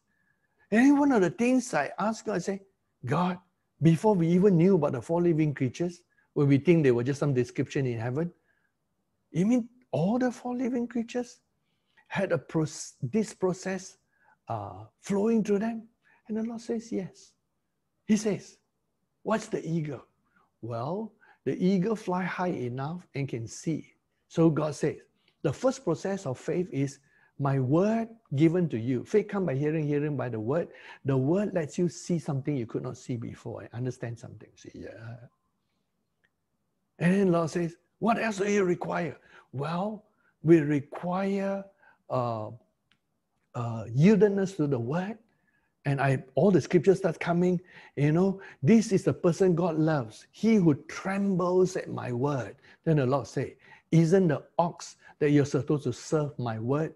My word is Lord over your life. You shall serve my word and not mammon, not the world, not things. You shall serve my word. My word must be first in your life. You are a servant of the word. All my men and women of God are servants of my word. My word came to them, they serve my word. I said, oh, yes, sir. So we must become like servant to the word. The word must take first place in our life. If not, we might lose the word like the seed sown on different type of ground. Then the Lord says, what else do you need when you have my word? I said, well, boldness. Boldness. Boldness to speak your word. Boldness to say, yes, we believe and no one else believes. Boldness like Noah to say, there will be rain, and everybody mock him.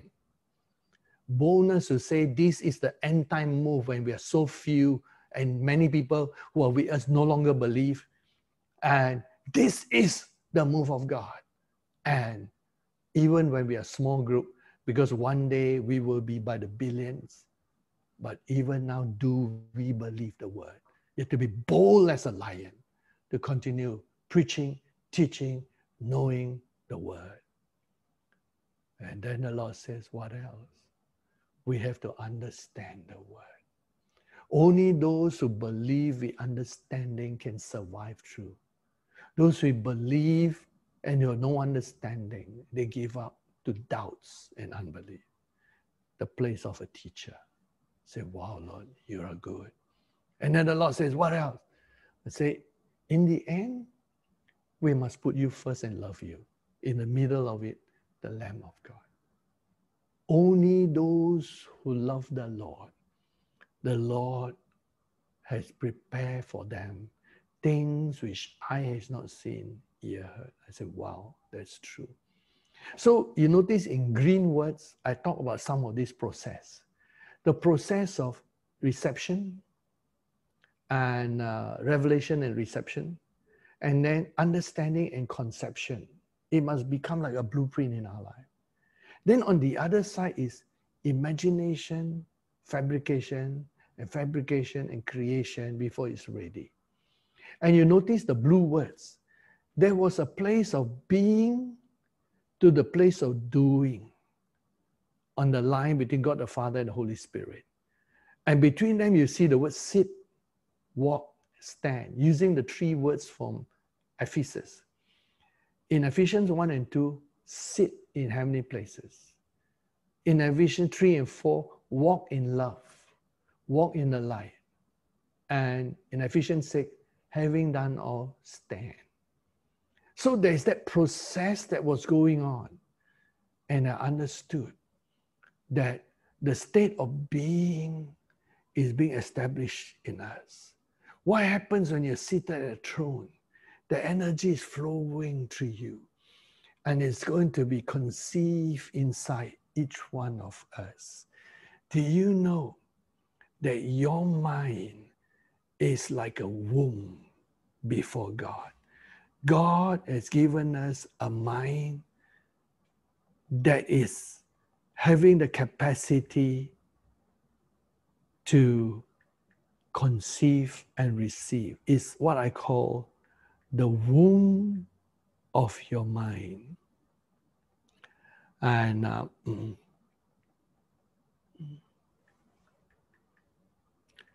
let's look at this little verse in 1 Peter 1 verse 13. It says, therefore, gird up the loins of your mind, the reproductive areas of your mind. And the word mind is the word dianoia. And I could not find another word. I wanted to put the word visualization, but it didn't, because visualization is like you already have something to visualize. So I had to put the word imagination, and actually it's not a good word enough, but I couldn't find. I even looked in the dictionary and online, say, is there another word for imagination, synonym? The closest they gave was fabrication, still not good enough. And so remember, we're struggling with human vocabulary to describe some process in the spirit. And you and I know this. In the book of Genesis chapter 6, the equivalent of the word dianoia in the Old Testament is here in the Old Testament, Yetzer, Y-E-T-Z-E-R, sometimes romanized differently. In the book of Genesis 6, God saw the imagination of their heart. So God saw two things. God saw the wicked things that are being done, and then God saw all the things that are being imagined inside their mind. For two reasons, God destroyed the world. What is already there and what has yet to be born from this.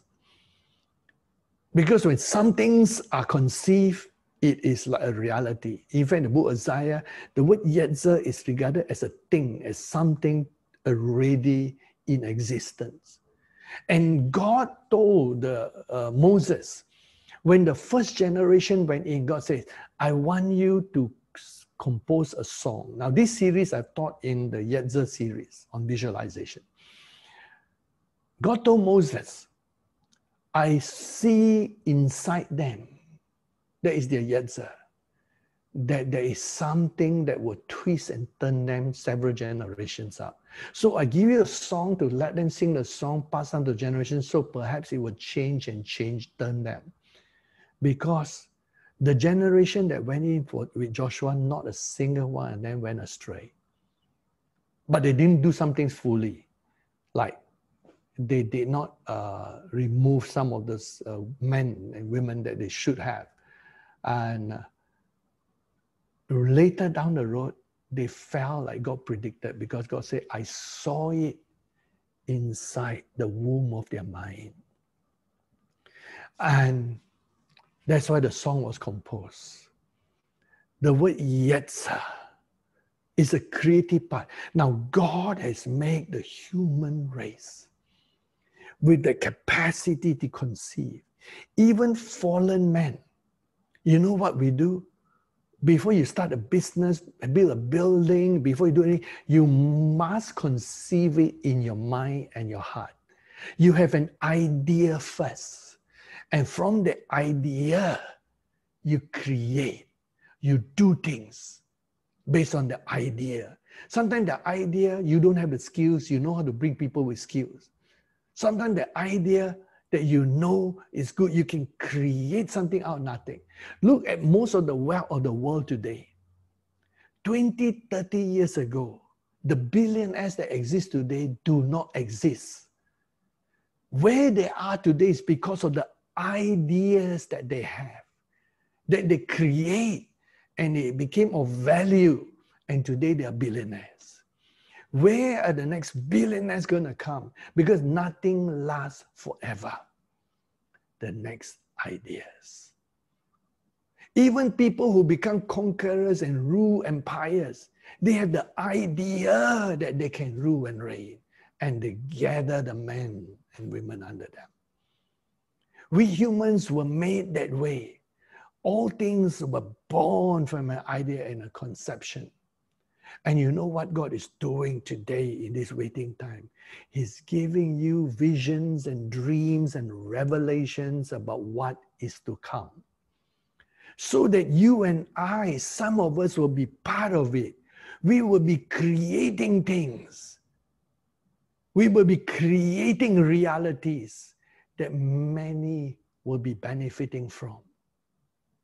But now it's only in your heart and mind. It looks like it got no value. But I tell you, in God, they are the most valuable things. And when you have that, and when God shows all these things, I say, Lord, this goes back to the days and the teaching and conception, visualization, and faith. Yes. What is new? What is new in this process is that there is the understanding of the seven spirits. There's the understanding of the seven dimensions of worship. There's an understanding of the process of metamorpho, symmorpho, and kataros. And if we will get that all correct, we will be able to speed up the time process into our reality. And then the Lord gave me a vision, and the Lord showed. The Lord says, look, and I saw some things in the future. I saw that I was going before a major meeting in a stadium when a lot of people were going to be healed. Then I saw what I had to do. I had to go into a place in the Lord in prayer where I could meditate and see all the things. I had to form a concept clearly in my mind. And I saw worship, and I saw the four living creatures energizing the worship. And I saw that I could see in my mind clearly a creative process, creative miracles. In that stadium was a dwarf to be grown. In the stadium were people who had gone through war, who lost their limbs, and they were to grow new legs. And I saw that I had to conceive it clearly and see the energy. And then I saw that once it was complete, when I went forth and spoke the word and get people into a certain realm, new arms grow, new legs grow, a dwarf got healed. I said, wow, we have to do that. Then the Lord showed another thing. He says, you know about transportation and you believe it as I shown it. I said, yes, Lord. Then the Lord showed me, look at how Adam moved from place to place. And I saw that when Adam wanted to move from one place to another, he just had to, in his mind, think about it, and boom, it was taken. Then I saw that at first we have to learn the process, that if I want to go, let's say from here to Canada, I would think about that, visualize the place. Then when I'm ready, the energy in my mind, like fold the reality, and I was instantly there. I went from one frame to another. I said, wow, it's transportation like that we have to learn. So I saw that all these things were expedited so that where before you believe God and there was a time process, this time when we could do it correctly in the presence of all those things, it was like done in an instant. And then I asked the Lord for more confirmation on the four living creatures. And then the Lord showed me. He says, when the enemy wants to do something, which he has not done yet, before he can do what he do in the 7 years, the enemy also got to go through the same process. And it has to be permission granted. And then when the Lord say, immediately I knew the answer, the 4 horses. Remember the first thing when the seal was opened in Revelation? In the book of Revelations. So the Lord showed me, I say, Lord, I need confirmation that these 4 living creatures are what I'm seeing here. They are part of the formation of energy into reality. And then I saw in chapter 6 of Revelations. Now I saw in chapter 6 verse 1, when the Lamb opened one of the seals, and the Lord said, observe, why do you think I have the living creature announce those words? God could have used an angel, an archangel, or any being he wants, correct? There are no accidents in the Bible. There are no coincidences in the Bible. Everything was planned and purposeful. And the Lord said, Why do you think I asked each of the 4 living creatures to announce? I said, Lord, I don't know the answer last time, but I think I do now. It's because the 4 are involved in the energetic creation of all realities, not just in worship.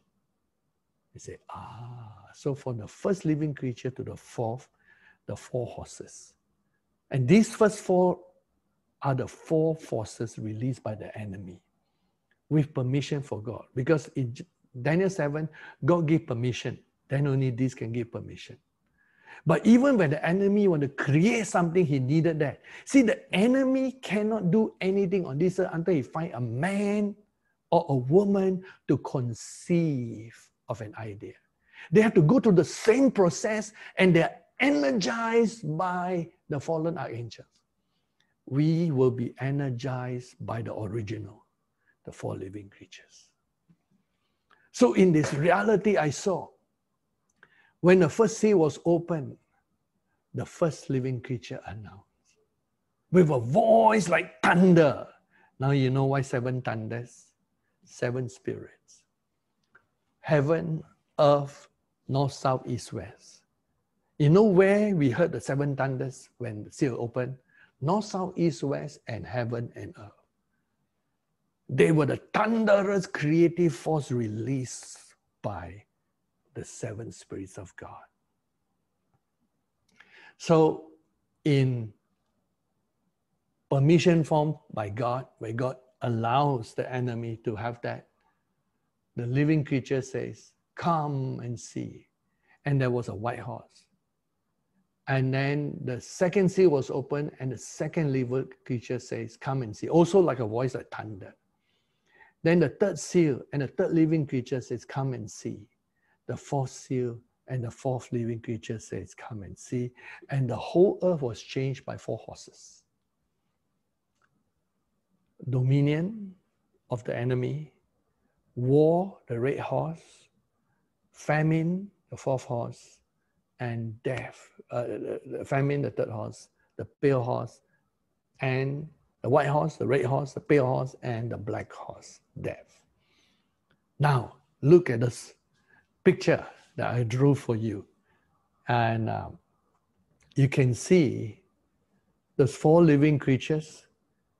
The enemy has the opposite of them. He has an opposite.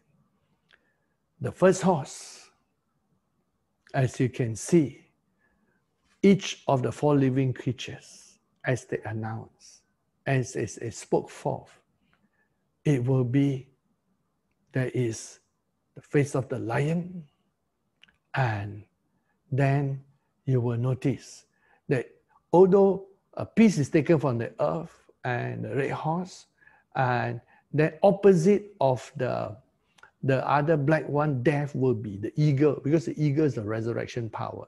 I remember the 4 horses that God gave me, and they're exactly opposite names of that. I never realized they also tied to the 4 living creatures.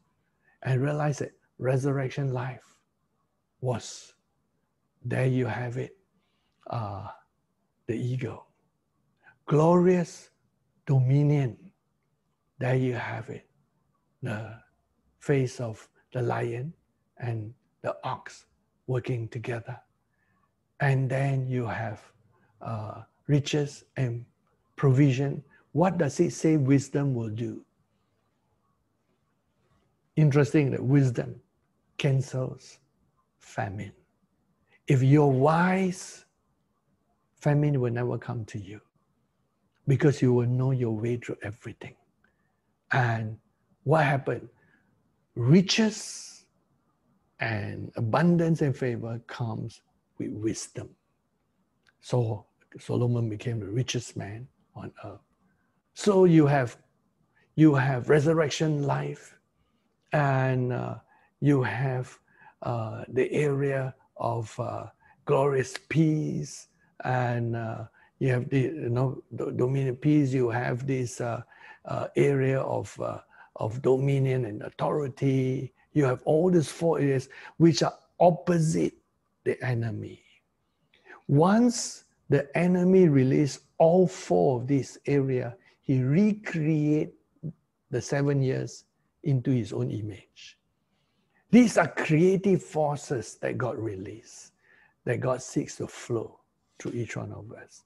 And so I finally had the answer, why the 4 living creatures? And most of the time we see them praising and worshiping the Lord, because in a place of praise and worship, God will establish his creative force.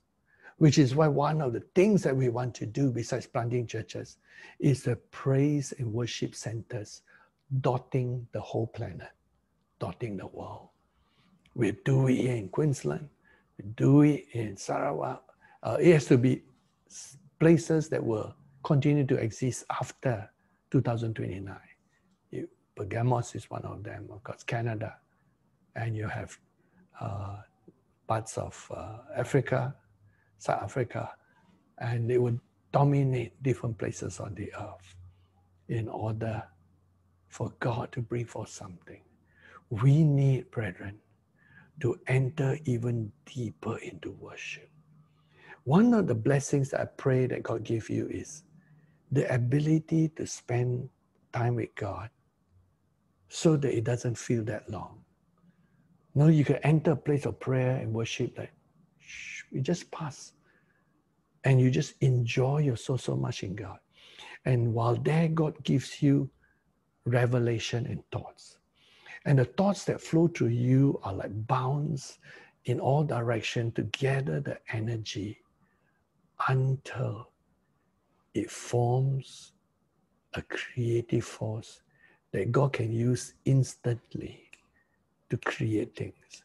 Remember, nothing doesn't come from nothing. Nothing comes from the something on this earth comes from the substance of spiritual things. During these 2 years, accumulate the abundance of this hypostasis that Hebrews 1 talks about. Fill your heavenly bank with this substance of creative energy. And then when we walk out from this period, we will see instantaneous creation and miracles. There has to be a period of waiting to accumulate that. Moses is 40 years, we are less. Paul in his 9 years waiting upon the Lord. Jesus in his 30 years. There has to be accumulation of this energy, this bank into your heavenly bank. Heavenly gold, silver, and precious stones that come from you spending time with God. And let the 4 living creatures in praise and worship and the word of God be meditated through over and over again until they are reaching the point of creative energy. The Lord bless you. Father, we pray that you will release this creative energy. Help your people spend 4 hours, 6 hours, 8 hours with God from time to time, so that they know the heights and the depths and the wonder of what you have given to us. For before this time, you have never allowed anyone to work closely with the 4 living creatures, not even in the time of Kenneth Hagin. You have waited until the 7 thunders is released, and then you say, the 4 living creatures are given permission to work with us in ways they have not done before. Help us not to take this for granted or to take it lightly, but we will take it with all assurance of faith to know what a privilege we have been given. Even though nothing seems to be happening on the earth much and we are but few in number like the Church of Philadelphia, yet there's so much happening in heaven where we gather every day together to fuse with the 7 spirits, to merge with the throne room energies, to gather together all the energies available into readiness when this move is released in power on earth. Let it be unto us according to your word. Thank you, Father. In Jesus' name, amen. Praise the Lord. Pass it to Colleen. We have questions and answers for those of you who want to ask questions and answers.